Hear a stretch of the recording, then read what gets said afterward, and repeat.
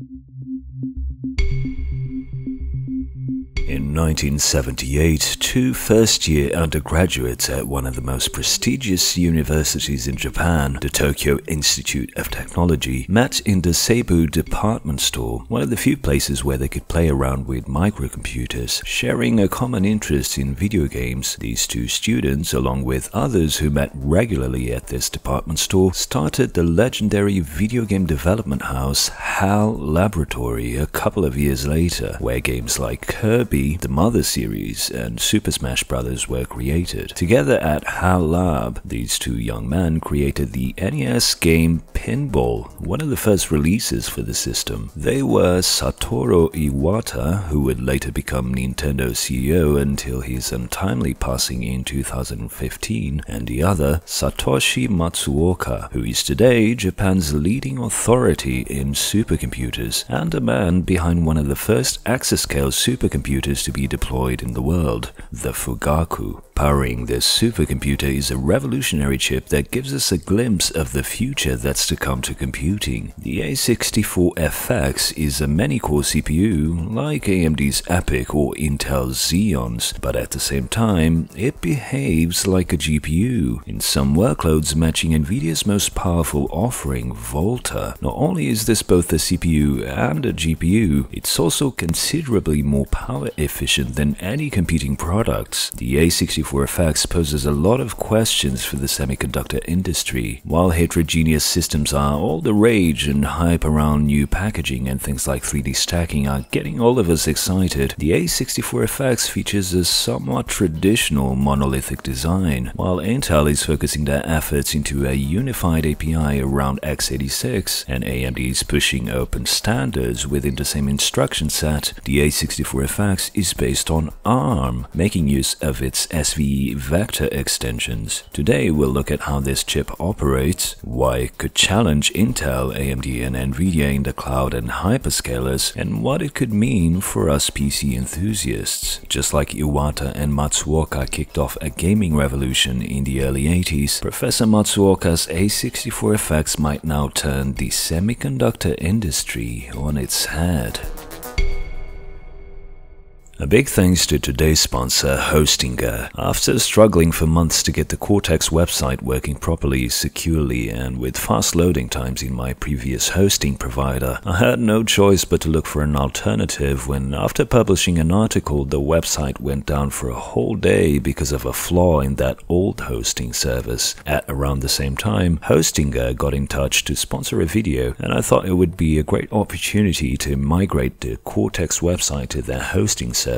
And if I thought they were good, I would run the sponsor spot here on the channel. And let me tell you, it's been night and day compared to the vast majority of hosting services I've used in the past. The performance is phenomenal. The migration from the old provider was super easy. That chat customer support is quick to respond with no tickets or any of that nonsense, and it works 24/7. I'm really impressed with Hostinger, and I'll be keeping the cortex.tech website hosted there from now on. If you need to host a WordPress website or an e-commerce store, for instance, I highly recommend them. Go to www.hostinger.com/Cortex and use the code Cortex in all caps to get up to 91% off yearly on their web hosting plans. Link in the description.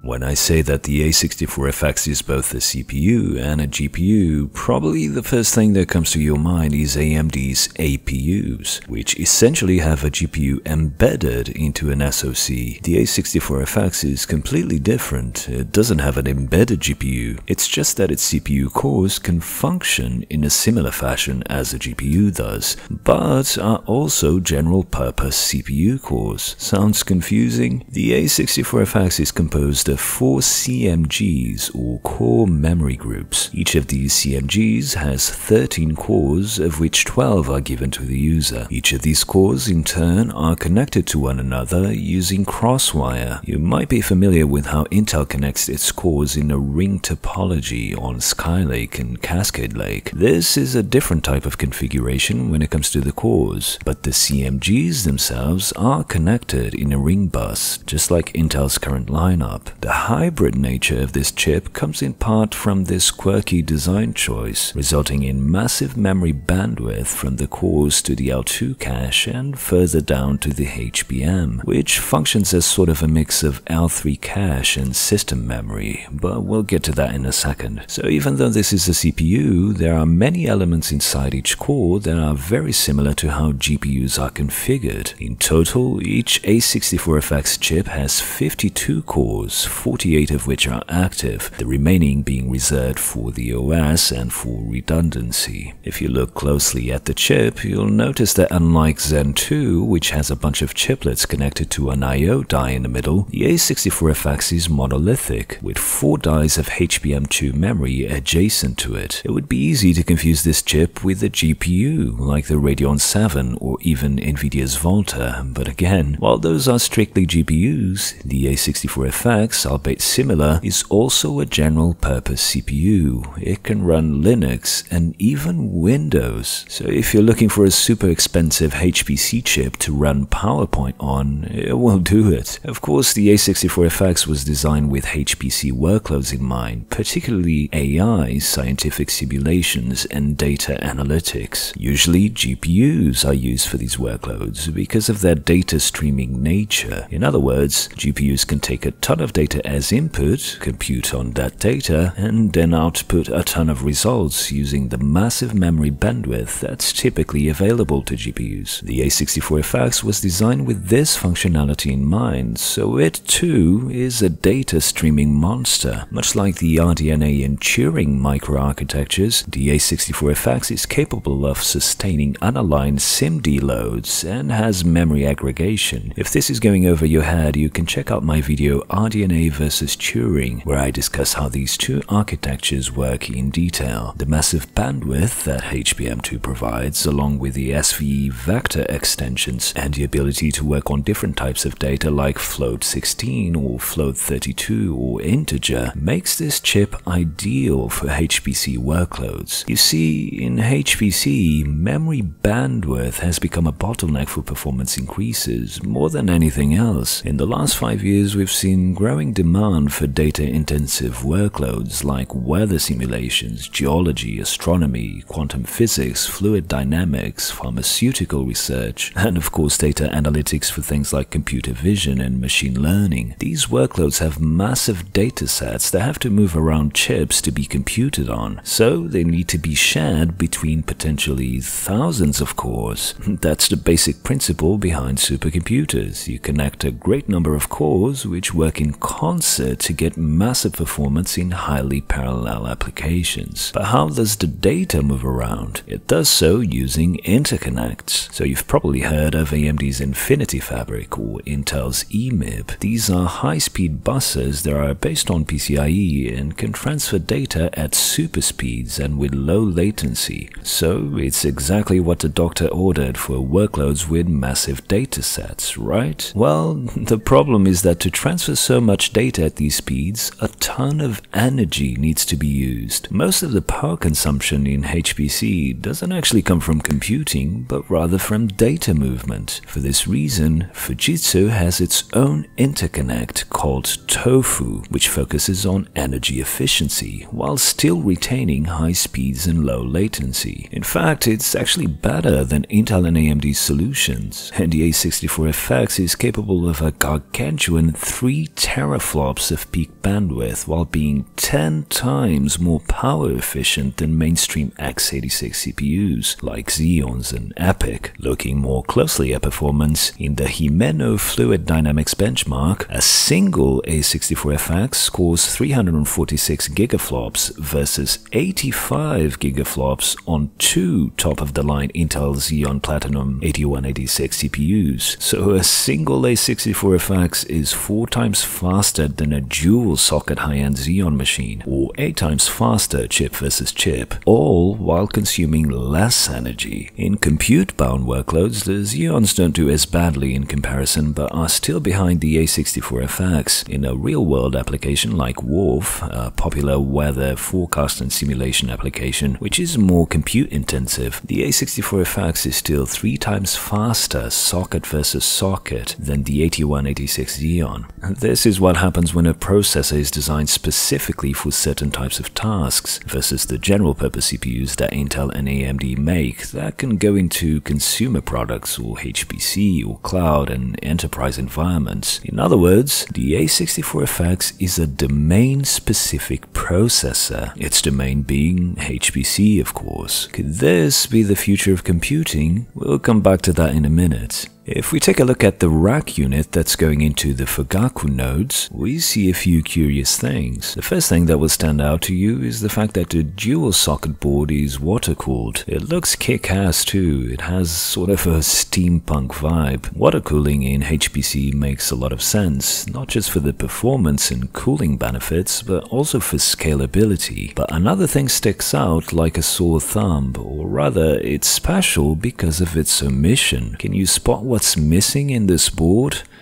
That's right, there is no RAM. Unlike traditional server systems, the A64FX doesn't use RAM. The system memory is on chip. It's those HBM2 dies we saw earlier. This is really interesting as integrating memory on chip is going to be a trend that we will see carried over to consumer products in the coming months and years. So it's possible that as we get absurd amounts of on-chip memory, RAM might no longer be needed, being replaced by HBM or next-generation memories, which will greatly benefit from being closer to the logic cores when it comes to bandwidth and latency. So while RAM currently offers us capacity but is a massive bottleneck when it comes to bandwidth and latency, if HBM commoditizes like all the other memory types did eventually, the A64FX shows what can be achieved with large amounts of on-chip memory. We get the bandwidth, the low latency, and the capacity. So the A64FX doesn't use system memory, so what? What's so special about that beyond saving on costs? Well, it comes down again to scalability. Because parallelization is being brought to training, AI workloads are now requiring massive scalability, and the fact that the A64FX is so tightly integrated makes it a lot easier to scale as needed. If you have an x86 system with Intel or AMD CPUs and NVIDIA Voltas and RAM, whenever you have to add more nodes, you'll have to add more of all of these components. With the A64FX, everything is inside one chip.